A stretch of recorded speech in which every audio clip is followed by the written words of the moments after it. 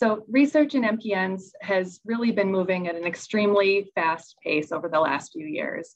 Just over the past few years, we've seen advances in nearly every aspect of MPN care, from diagnosis to risk stratification to MPN treatment to supportive care. We've even seen 2 new drugs approved for MPN treatment over the past year.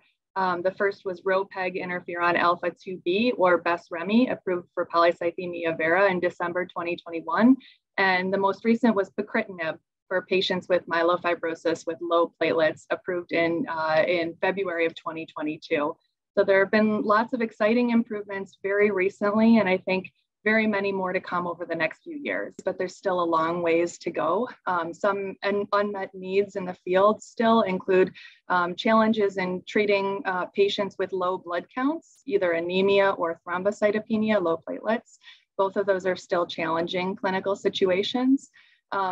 Also, the situation when JAK inhibitors either don't work well enough for a patient or stop working over time. That's a situation that's very challenging as well.